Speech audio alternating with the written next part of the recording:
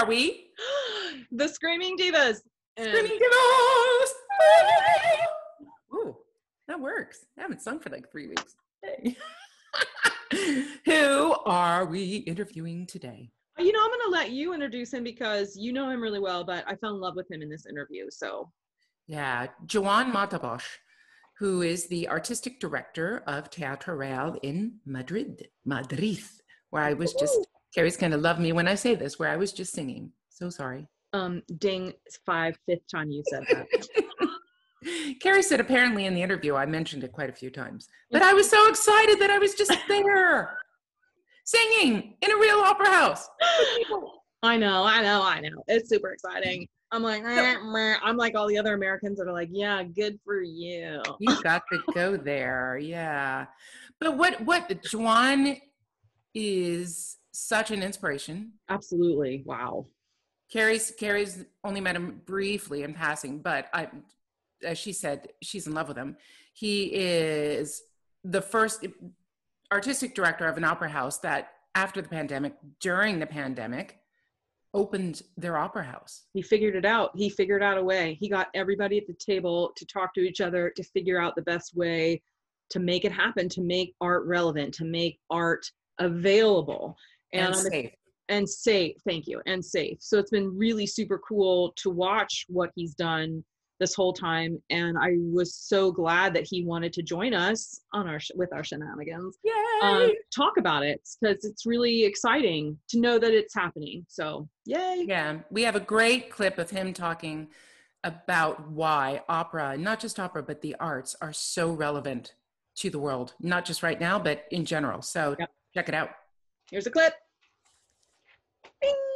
Bing. I love very much what Casper Holten used to say, opera is a fitness center of the emotions. Beautiful. That's exactly what opera is. It's a fitness center of the emotions. And I think we need that, absolutely. And when you know what that means, I think you can't really live without it.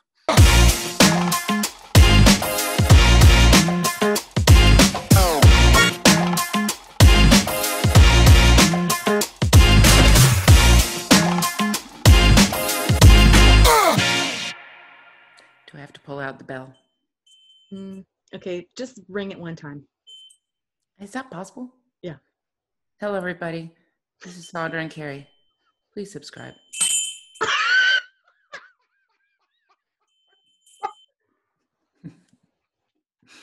Thank you very much.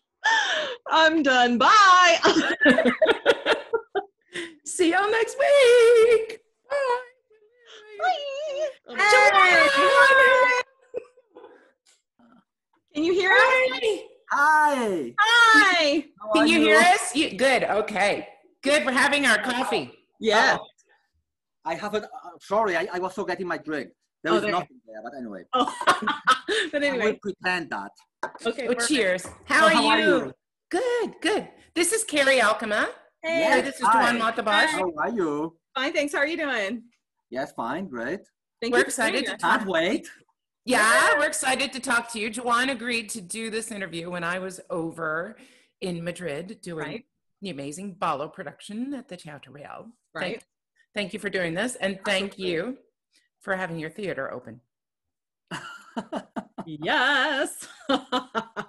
Well, I mean, it's tough times. Huh? It's really not easy, but well, yes, we are trying to be open, and we are successful up to the moment to really go on and to do it with all the precautions that you need to which are indispensable in this situation, because of course the health security is a priority for everybody. But while we are trying to find a way to protect our artists, our staff, and our public, and at the same time to find a solution to remain open, and we want really to go on like this as far as we can. Awesome. Well, I'm just so grateful that you wanted to talk with us, because to get such a wonderful your information as a European house versus the information we have as in America as American opera houses, I really would love to, I think Sandra and I talked about this, would love to start with where it all began for you, how it happened, you know, as it all came down in March. The pandemic with the in March stopping. Oh my God, I am like being horrible today. I'm so sorry. Yeah, well, Carrie's excited. We had a complete closure during month when, and that was very sad because we were going to do a premiere. That happened. We had to cancel everything the day of the pre-general, really. And that was a new production of a completely unknown piece by Spanish Baroque by Francesco Corselli. Nobody knows it. I know it's called Achille in Shiro. But it was a very interesting thing. It was a big event. It was the first time that opera was going to be on stage again after about more than 300 years. Whoa. So it was a really interesting thing. I mean, we have not really canceled it. We have to postpone it till 2023. So that will happen again. In case you want to attend, no problem. That's going to be in our stage. We need to wait a bit because, of course, the situation and to find availability of everybody which was involved in that production again for a couple of months. It has not been easy, but in 2023 we're going to have that again. So we had a complete closure, but we could find a way already in June to rehearse. And in July 1st, we started a run of performances of La Traviata. 27 performances of La Traviata from the 1st to the 29th of July. Well, it was a sort of, it was with full cast. It was with the orchestra, with the chorus. We announced that was going to be concert performances, but it was a sort of concert semi-staging. Yeah. But of course, before we decided which sort of performances we were going to offer, we spent the end of May and the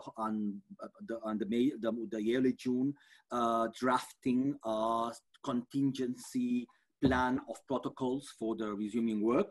That was very hard and very delicate. It was done together with the general direction, with the Secretaría General, with the unions, and especially with a health committee of experts of different medical doctors of the different hospitals in Madrid.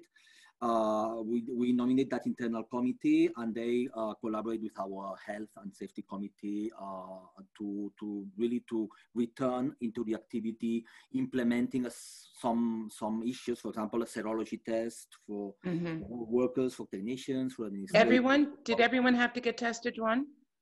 Well, that was a condition. To join the building of the theater, you had to be tested. Otherwise, no way. And we imposed that serology test. Yes, I think everybody was excited to go back to work, and we were able to really to do this serology test to everybody. Then we are doing, of course, temperature test each time that somebody accesses the theater. Then there was also a strategy of reincorporation in 3 phases with some specific protocols of distance, of disinfection, of hygienic measures, of use of masks, of course. Then there were specific protocols for orchestra and for chorus around all the organization of rehearsals, the minimum distances, and the placing of panels between musicians and between singers of the chorus. But how were you able to do Traviata, but only with these very strong measures of health? So you were shut down from March until June 1st, correct?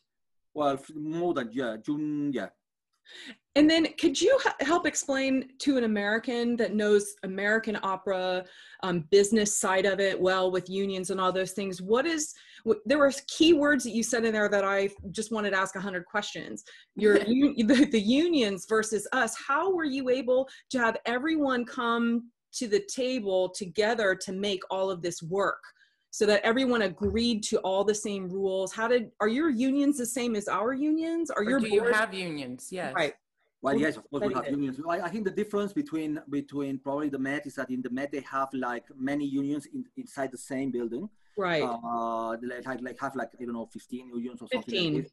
Here we have one committee, and that committee has several syndicates, let's say, but it's one union committee, let's say, and you have to agree with them. So the way we did that was basically by convincing them that we externalized really all the health protocol. There was a committee of experts, which were basically medical experts from several hospitals in Madrid.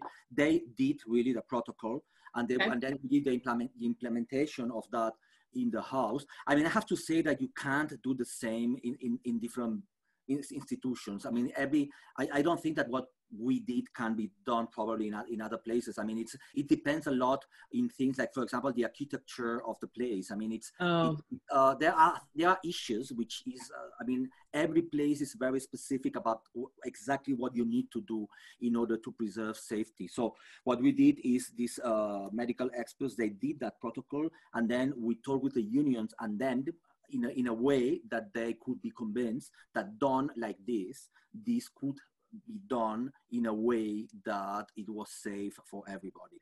But of course, safety was the priority. Of course. We would not have done anything. Right. And you actually, there were no reported cases from the Traviata, was there? No, I mean, not that I read in the news. No, because also in the orchestra pit, I mean, for the orchestra, for example, the solution was a very logical one. We did, the orchestra pit was expanded at the maximum size of, I mean, we did Traviata with the pit. The size of the pit was like the size of the pit that we would do Die Frauen Schatten, or it's massive. Or Electra. I mean, it's a pit which you could accommodate 120 musicians in normal circumstances before the COVID, and now we only needed. I mean, Traviata, you can do Traviata with 45 musicians. So at the end, there was the safe necessary space.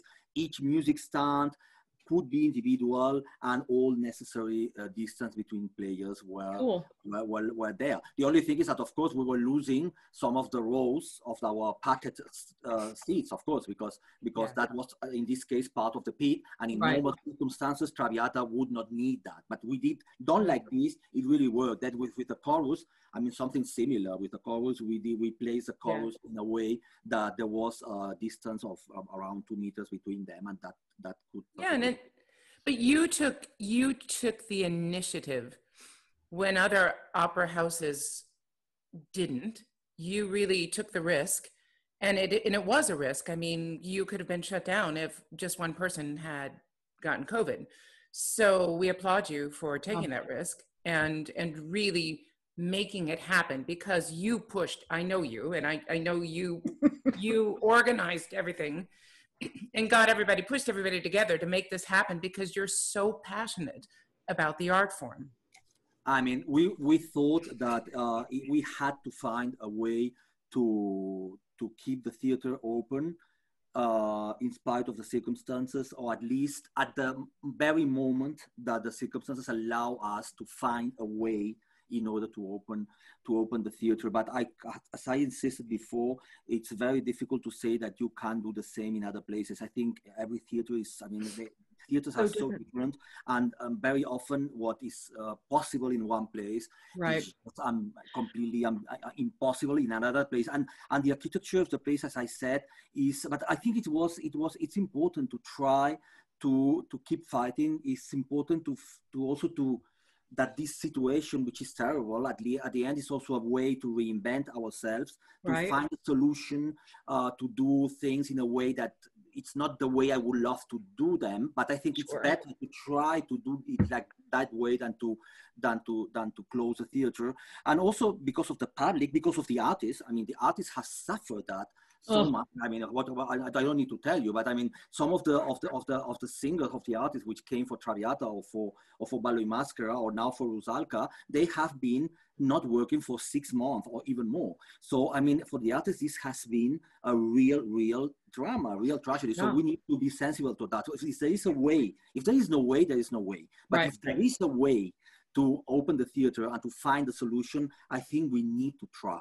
And we need to take the risk. Also for the donors, I mean, that was not really the first reason we did what we did. But at the end, we have found that the fact of being open is also a big encouragement for our donors. I mean, we need them now more than ever. And the fact of go on in spite of the circumstances is helping us to keep the contact and the encouragement for them to remain as donors. And we really need them, because I know that in Europe, many theaters don't depend so much on donors, but our budget, 25% of our income. But you're answering all our questions. I know. Yeah. No, I wanted to know that. More from donors than from public money. So at the end, we have 25% from donors and 24% of subsidies. So at the end, for donors for us are essential. And what we are doing really is helping us, at least in our situation and where we are in Madrid, it's really helping us to keep donors very much in a synchrony with the theater. What is the percentage of seats that you have to really sell to keep the company financially soluble? Is that the right word? Well, of course, you have to, in a theater like this, like in any other, you have your overheads, and then in the activity, of course, the margin that we would have done with Traviata, for example, as an example, Traviata, I was planning before the COVID, the margin of Traviata would have been around 2 million euros, let's say, a positive margin for something like Traviata. I need to do at the end of the year like 4 million margin positive in order to keep the finances of the theater okay. So in this case, of course, because of the reduction of the income by box office, that we sell only 50% of the seats, the margin was not 2 million as I expected. It was only 150,000 euros. Which is of course much less, but I mean at the end it's a positive margin. I mean it's not, of course I have much less margin than I would have expected before the COVID, but financially for us at least, maybe not in other places, but for us at least, it makes no sense to close the theater. I mean the margin is positive, it's a little bit positive. It's not what I would love for a piece like Traviata, but if we would have close the theater, we would have the deficit that we have now, please 150,000 euros. So at the end, to close the theater makes financially no sense. Okay. So we talked with Peter Gelb last week about the Metropolitan Opera and about North American opera. And we know that the structure of opera houses are completely different in Europe. And we've read all this on social media about, why are the North American opera houses not opening? Why are they not opening? And why are the opera houses in Europe opening? Can you explain to us the structure of, you are the artistic director, correct, of the Teatro? Yeah. But there is somebody above you in the position, correct? And you are structured differently than North American opera houses, correct? Well, I think that what is different, and I think that Peter Gelb mentioned it a bit, in Europe, for some theaters, the fact of reopen the theater and to make the effort and take the risk of trying to maintain the activity in spite of the difficulties of the circumstances is helping, I would say, the whole cultural environment of the country to somehow have a sense of continuity, a hope of, I think that, I mean, they are not, of course, they understand perfectly, the politicians, they understand perfectly if there is no way for us to go on. I mean, that can happen. I mean, if there is no way, there is no way. I'm not Don Quixote. I mean, we are going to fight in the limits of the reasonable. I mean, out of the reasonable, I'm not going to move a single anything. I mean, we are going to stop and we are going home, and no, that's not the end of the world. Sure. But if there is a way to go on, we are going to try that way because I mean, to survive the crisis, we are going to end stronger if we make that effort. We are going to keep the public more with us. Of course that there will be now lots of problems to get the public back to theaters. But if you make the effort of trying to give a continuity, it's going to be easier. For the donors, clearly what I said before. And also because this is an example and an inspiration, and I would say not only for other theaters, but also for other cultural institutions. So at the end, the fact that Teatro Real is open has somehow inspired other institutions in Spain and maybe also other theaters. Yes. Straight theaters, also, I mean, other opera theaters in Spain, they are also trying to find a way to keep going with all the limitations, all the problems, but try to keep going. And I think this has a lot to do with the fact that we tried what we tried in July, that we said, Right. we are going to do it. And now, more or less, most theater are also trying to find a way to go on. So I think that's good for everybody. It's good for everybody. And I have to say that there has not been a single problem of in theaters of about the COVID. Not really. I mean, it's everybody wears masks. I mean, the measures are very strict. Very, I can attest to that. Very strict. Yeah, you know it. I mean, you walk in the door and continuously. I mean, it's not. I think we are doing it with all safety and whatever. But of course, it's easier to close and to wait. But I think you are. I mean, I don't know. I'm afraid that to do that, you're going to pay later. I agree with you. How do you, I feel like your government actually supports the arts, and the importance behind it culturally is enormous.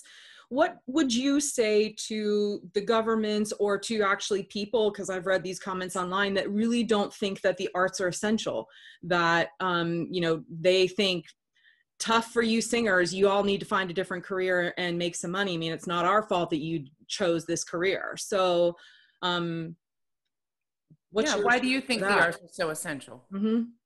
Well, I mean, arts are essential, and arts are essential because art is the best way that we have to observe ourselves, our reality, our world, out of ourselves in a way that it's expression of ourselves. And opera is a marvelous example. I mean, not only opera, I mean, I'm talking about art in general. Yes. Painting, literature, theater, dance, I mean, whatever you want. All this is absolutely important for the human being, because what is different from a person and from an animal is the way that we have the ability to see ourselves expressive through art. Art is helping us to watch ourselves.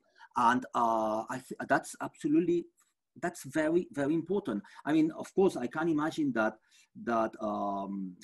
some people will probably disagree with this, and they think that this is just whatever, elitist or a luxury. But I think that what the government has to achieve is to put that potential on that in a way that everybody can get to this, not just to I mean, it would be really, I mean, humanity would be not the same without art. I think we have to defend that.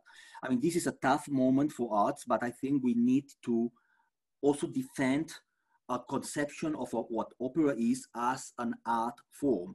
It's an art form which reflects really what we live, and we invest in people, in pieces which are, we want new pieces, of course, but also how operas which were composed 100 years ago or 300 years ago, in the case of Achille and Shiro, are still incredibly relevant about what we are, how we feel. I love very much what Casper Holten used to say: opera is a fitness center of the emotions. Beautiful. That's exactly what opera is. It's a fitness center of the emotions. And I think we need that, absolutely. And when you know what that means, I think you can't really live without it. No. Well, when I was there, Madrid went into another semi-lockdown for the Ballo. And I remember talking with you and saying, are we okay? Are we okay? And you said to me, the government of Spain says that arts are essential to the community. And that wrapped it all up for me, because I said, yes, exactly. And we're having here in North America now issues with funding in schools. Children aren't even being taught about music. Do you still have funding for the arts in schools there in Spain? Is it being cut as well? Well, I mean, there is a lot of, much more could be done, I have to say. Huh? Sure. I don't think that we live in ideal world in Europe. But yes, I think that arts are, I think most people would agree that arts are essential. The only thing is that it's not only about saying it, it's about really feeling it. It's about doing something in a way that this can be available for everybody. So I think now we have several possibilities apart from the fact that theaters exist and the seasons and whatever. We have also digital platforms. We have streaming. Yeah. We have Talk to us about that. What are you doing digitally? We are doing that a lot, and I think it's a fantastic way to. Of course, it's not the same.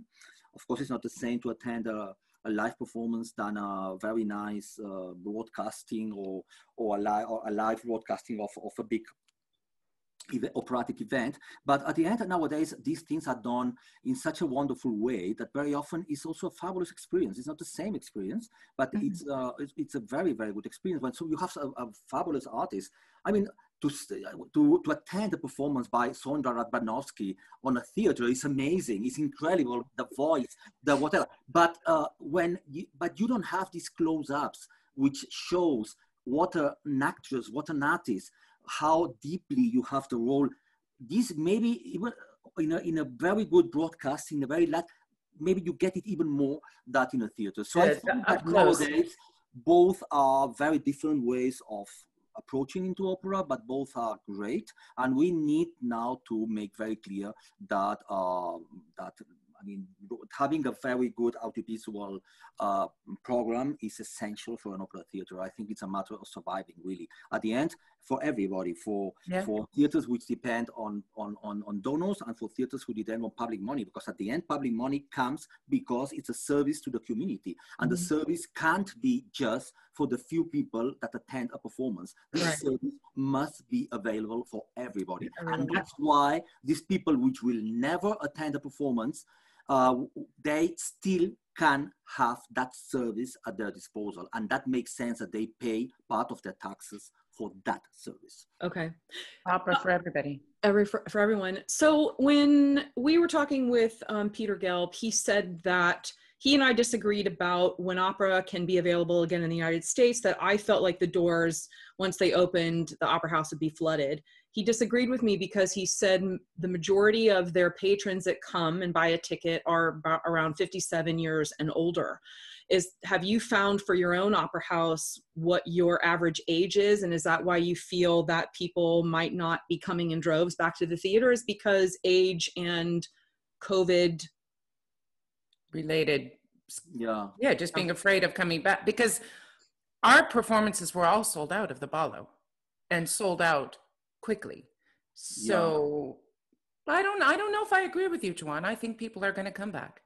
Yeah, well, I think that in our experience, they come back. The only thing is that, of course, we can accommodate only part of the people which wants to come back, because our capacity now is much less. I mean, we are now working about, it was 50%, and now it's a bit more.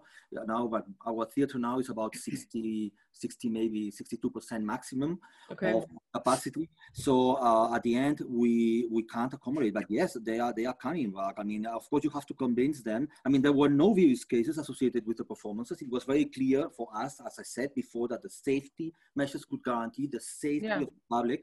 Otherwise, we would not have done it. And the public was wearing masks all the time. The entrance of the auditorium and the exit was in a strict order, organized by people from our staff. Then, for example, the use of restrooms was also through a very strict protocol. We added also some extra restrooms in spite of the reduction of the capacity. We had more extra restrooms in spite that the public was much less than before the COVID. Then there were staff people to disinfect restrooms after every use. The access to the foyers of the theater is also under a very strict control. In your ticket, you are informed about which is the foyer you could access during the interval, to be sure that no foyer has too many people. And no backstage guests? I mean, there are many things. We have no backstage the auditorium with lots of clips about the opera and the others. We try to convince, to suggest the people not to go out, in spite that there are some, I mean, there is maybe an interval, but we try to invent things that they don't go out unless it's absolutely necessary to use the restrooms. And the intervals are longer than usual to guarantee that everybody can get back in place and to be sure that there was enough time for whatever was needed. So I think at the end, clearly, if somebody has been in the theater, they can see by themselves that I mean, for safety reasons or for there is no reason to be afraid to come to the opera. I think there was one of the doctors of the medical committee, by the way. Yeah. He said in the newspaper, I was Traviata, right? Said something like, in Madrid, if you want to feel really secure and safe, go to Teatro Real to attend an opera. Yeah. Let's not hesitate to get the ticket for the Ballo in Maschera that wants to be another step to that conquest, and that has Nicola Luisotti in a colossal cast, nor for the imminent Rusalka by Loy, which will probably be one of the best shows that will have premiered throughout the year internationally. That is what the doctor said. well, yes, that's a quotation. So I mean, but what is your average audience age? Do you have an idea? Because it seems younger to me. I don't have the answer here now. I think it's but probably the average. I mean, you know what happens in the opera. I mean, we have some performances which are special for young public. We had, for example, Ballo in Maschera. Our first performance was for people under 35 years old, and of course it was a bit it was cheaper. Right? It was at a special price. It was about. But the energy was amazing. They were. It was fabulous in this yelling and... Yes, we want that public every night. Yeah, exactly. It's fabulous. They are really incredible. But yes, I mean probably the average age is probably not that much. But you know what happens in opera? I mean, I think that's we have to be used. That it's very normal that when you are young, you are used to it, you know what is the art form, and you have a contact with the art form. There will be a moment where you do other things in your life, but in a certain age, you come back and you are there again. So I think what is very important is to have the younger audience knowing what opera and what art in general is. Yes. We want them to know, to have this experience. We understand that in a certain moment after they are going to do other things, they have that in their minds, and in a certain moment, they are going to be there again. So I don't find that such I mean, what happens with the audience of 57 years old is perfect. They are perfectly welcome. We love them as well. We love them all. Just please come. Yeah, please come. Just come. I don't want to keep asking about COVID, but I am curious just from a singer standpoint of view, if I was coming to your theater now, for, let's say, a production coming in October, what would you tell me the safety protocols are? What do I have to do, and what should I expect from the company in your opera house? We would send you a whole protocol of how you have to behave, that you have to wear a mask in every moment, except at the moment where the rehearsal starts, that you have to wear a mask again. When the rehearsal ends, you are going to be told that you are going to be tested, and depending on the production, they tell you exactly, but every whatever week, or we find also a way that the tests are compatible with the planning of the rehearsals. Okay. You have to test regularly. Okay. And also all the procedures, because I mean, even if somebody's test and somebody's positive, I mean, we have a whole protocol to react. I mean, if this happens, I mean, that person is isolated, we do the test to all the rest, that person is 10 days there, and then after that, they are tested again. Normally, it's negative.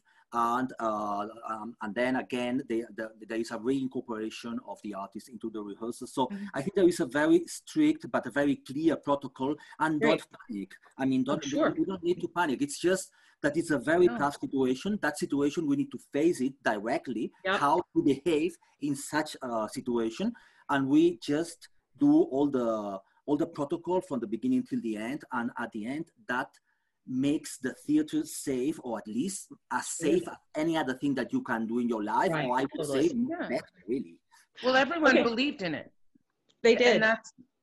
And then that's where it was able to happen. Okay, but I have $1 million question for you. Are you ready for this? Okay, so when you say everyone has to wear a mask, is it a mask like this? Or is it a mask like this? Oh, no, go for it. Honestly, Carrie, everyone believed in it.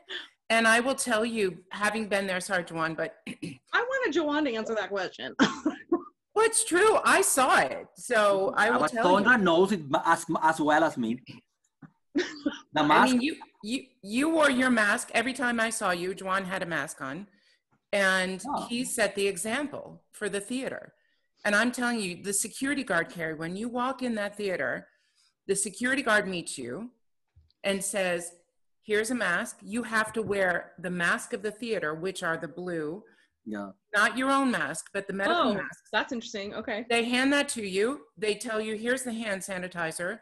Sanitize your hand. I mean, it starts with the security guard. Nice. You go through, everyone in the theater has a mask on. They believe in it.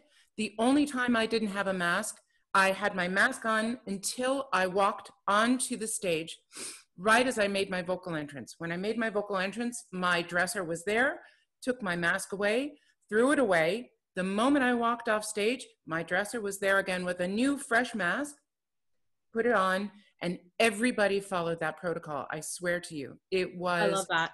100% followed, No, because I love everyone believed in it. Exactly the protocol. So you did it. She answered it. How Thank it you, should be done. Sandra. And for example, for the dancers, we had dancers in Ballet Mascara, and for the Interesting. dancers, the solution was a bit special because they were dancing with mask, but in the mask they had a photo of their own face.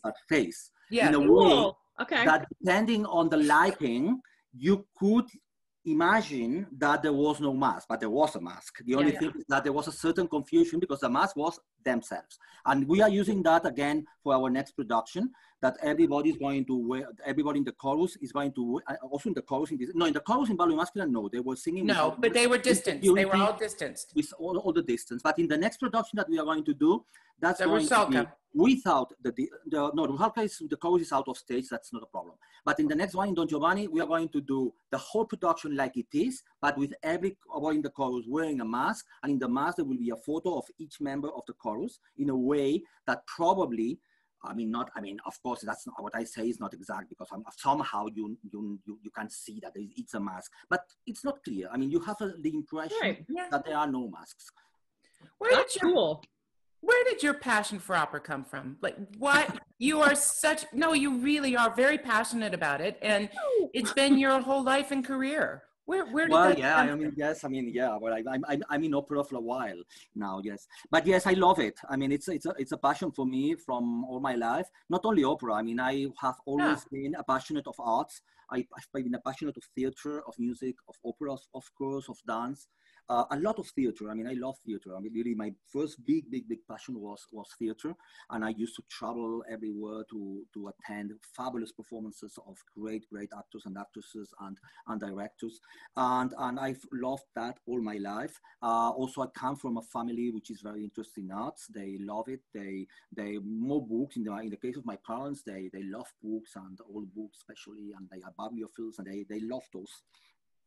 And well, I've been surrounded all my life with a passion for this. So at the end, what happens if I think that if you love every performing art form, you end by being passionate about opera, because at the end in opera you have a bit of everything. So I think it's a logical end, and that's exactly what happened to me. But I love theater. I mean, in Madrid or everywhere. I mean, when I go to attend a performance in London or in New York or whatever, I try to see whether at the same time I can attend one of the really interesting theater performances. Sure.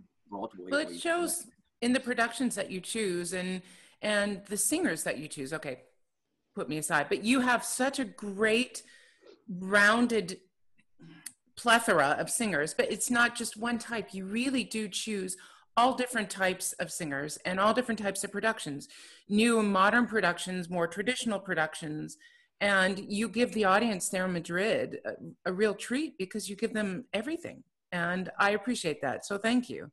Really. Thank you. No, but what we try to do here is basically, I mean, opera. I mean, opera can be even defined in different ways. I mean, opera is not just one concrete thing. I mean, there are different approaches or definitions of what opera is. I love to be a bit eclectic on that. I mean, I love great singers. I love when you are singing. Well, I also, Kirsty, I saw you in Ballet Mascara in Barcelona. By the way, you sang Ballet Mascara with Begzala and with Carlos Alvarez. So I'm talking. Yes, she did. Anyway, I'm sorry, that was not one of my better moments. A wonderful singer, I love it. I mean, I enjoyed every minute of it. I mean, I was born attending performances by great singers of the times like Caballé or Victoria de Los Angeles or all the big ones of those times. I mean, and of course, all the generation of the Domingos, the Pavarottis, the Jaime Aragais, the Carreras, all the marvelous singers, Pilar Olengago. Anyway, so I love great singers, but I love great theater as well. And I think that what is very important is when you do a project in an opera house, everything has to have a structure, a coherence. You need really to understand if you are doing a show with a repertoire which is for great singers to perform, or if you are doing an incredible theatrical, dramaturgical work in a way that, in that case, the really important thing is the ensemble concept, the fact that we are all working together around a dramaturgy and a director, and I also love that.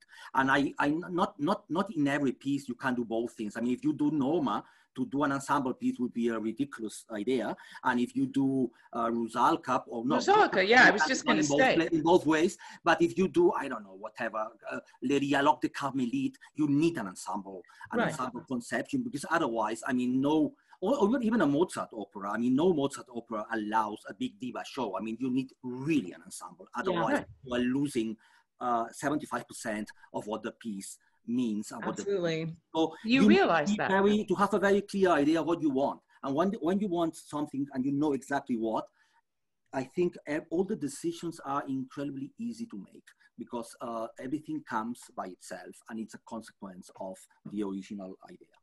Beautiful. Yeah, love it. So how does opera go forward? What do you see the future of opera? I mean, is it exactly what you just described? Do you think we need to change? I mean, COVID aside. Yeah. Well, I mean, COVID. I mean, I'm afraid that COVID will have influence in the future of opera, of course.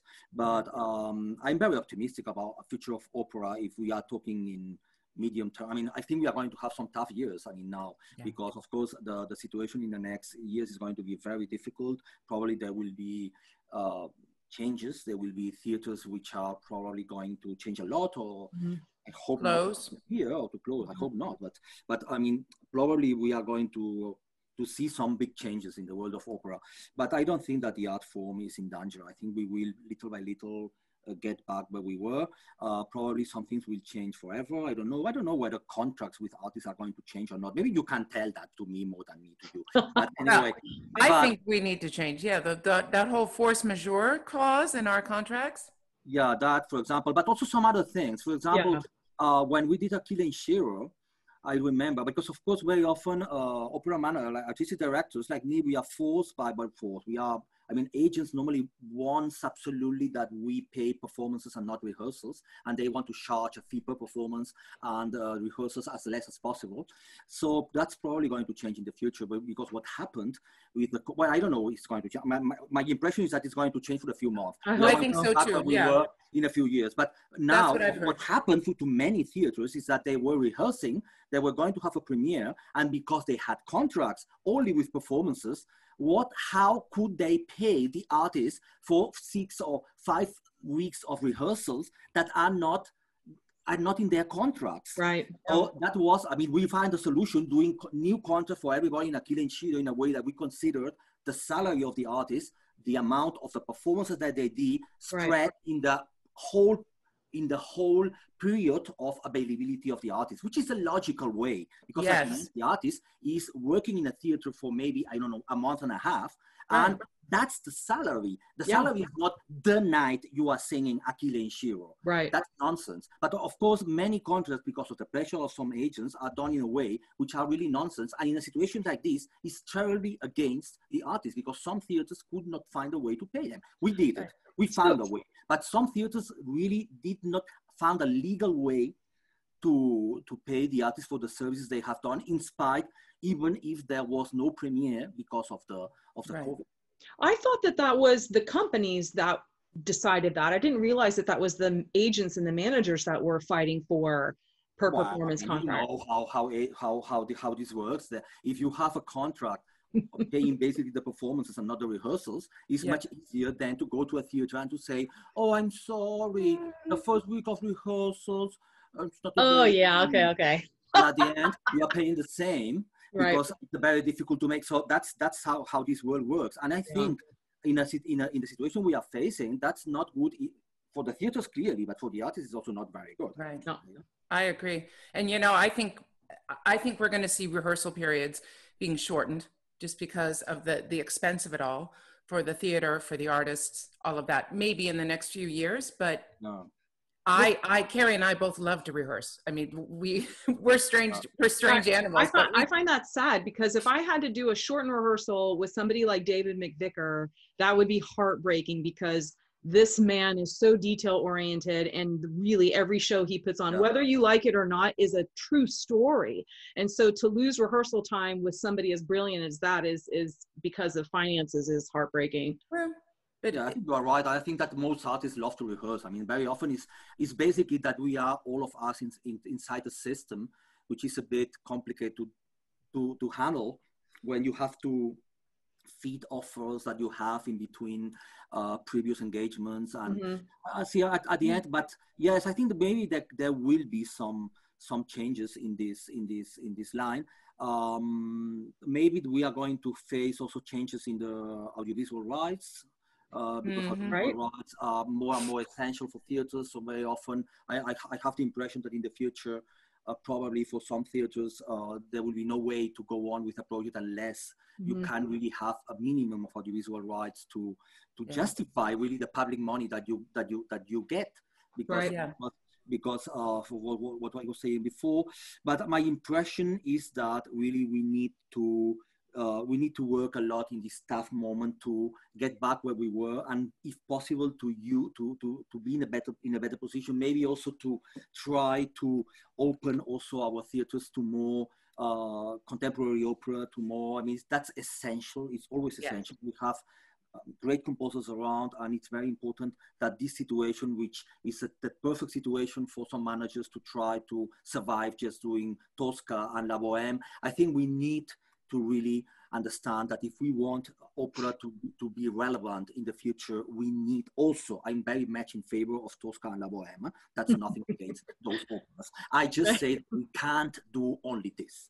We need to open our theaters to other repertoires, to other even controversial proposals that who knows in the future if that's going to be settled in the repertoire, it's just going to be, but we need that. We are doing, for example, now in the next month, 2 contemporary operas, and I'm very, very happy that we go on with that. We are going to have, one is going to be a premiere of an opera called Marie, and the other is going to be a new opera called Transito. So I think it's very important to have a vision about what the art form is, and not just to, I mean, otherwise, I mean, the worst thing that opera can do is to become irrelevant, just a collection of museum pieces. That's really, we love you. a very good excuse to not have opera anymore, because who's going to be interested on that? No, we still love you, Joan. Thank you. Does that also include, diversity across your stages too? I mean, that's a huge deal in issue. I wish it wasn't. I mean, I wish that we had fixed this many, many years ago, but we haven't in this country, in America. So is that something that is just considered and talked about in your opera house too? Diversity. Yes. Of course. Well, I mean, what you are talking about, yes, of course, diversity is another. I mean, at the end, an opera house is a place where you have, it's very important that you have there a vision, how you say that, a vision, an example of what the community from the opera house belongs to. It's very important that you have there a reflection, something which you have there a resume of what the community is. So yes, I mean, it's very important that the diversity of the community, you can see that diversity also on stage, in the public and in the artists which are in the opera house. Right. Of course, that's an effort from the opera house, because you need to, I mean, but it's very, very important to keep that in mind. It's one of the important, it's another of the important reasons for the opera house to keep on existing. Well, I know that we've never met, but I've followed what you've done with the Opera House, especially since COVID. And I just, you know, personally, I know from many other singers want to thank you for what you've done. Artists, everybody, stage management, the whole thing.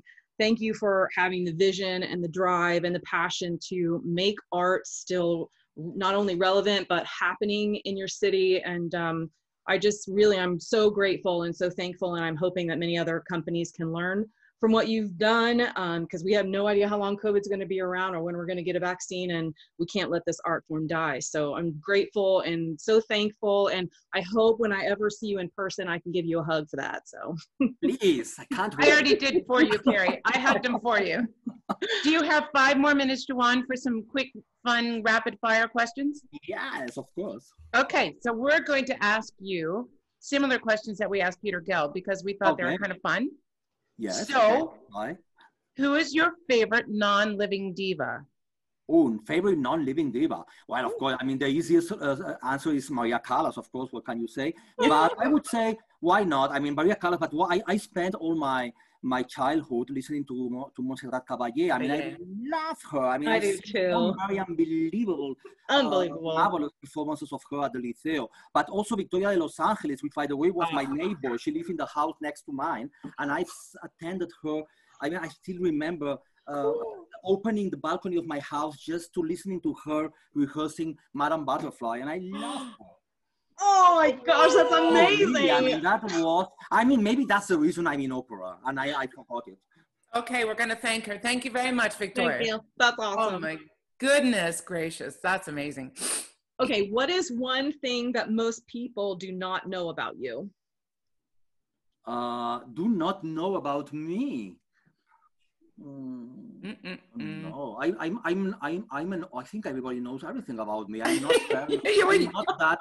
I don't think that one of my problems is to, I mean, I say everything. I'm an open door. You are pretty open. Okay, so then maybe what is a talent that people don't know you possess? Oh, good one, Sandra. Well, maybe I love reading. Yes, I would say I love everybody know, most people know me about opera, but the real thing I love really a lot is theater. I love dance, and I love music. Maybe that brings me to opera in a very natural way, but maybe what they don't know is that I love writing about theater. Cool. I really love writing about theater. Okay. Carrie?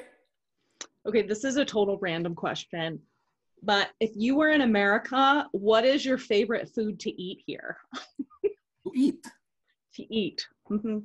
Well, I mean, living in Madrid, I think I'm obliged to say that a cocido. Okay, but if you traveled to the United States, you're in New York I traveled City? to the United States, but I mean, in the United States, you find everything. Maybe not a cocido, but I would say Japanese food. I love American food as well. Why not? You like food. I'm sorry. You're a real foodie. Burger. Why not? A burger. You're a real foodie, aren't you? You like good food. I mean, if it's a good one, I'm very open to any national experience in the world. I mean, I love really all of it. How are we not friends? I'm sorry. Like, I'm telling you. It's so much fun hanging out with you. Okay. You also, that's not, well, and Carrie, he does like wine go too. to restaurants together. Yeah, yes. Absolutely. And he likes good wine too, Carrie. So yeah, I'm telling you. We're best friends. 3 words that would describe you. Three words describe me. Okay. I would say I'm persistent. I try to be very, I mean, to have my team very much around me. Mm-hmm. And I try that decisions are done in a way that very often I love more to be an inspiration than the one who says that's going to be like this. Gotcha. Inspirational. Okay, great. And the last question?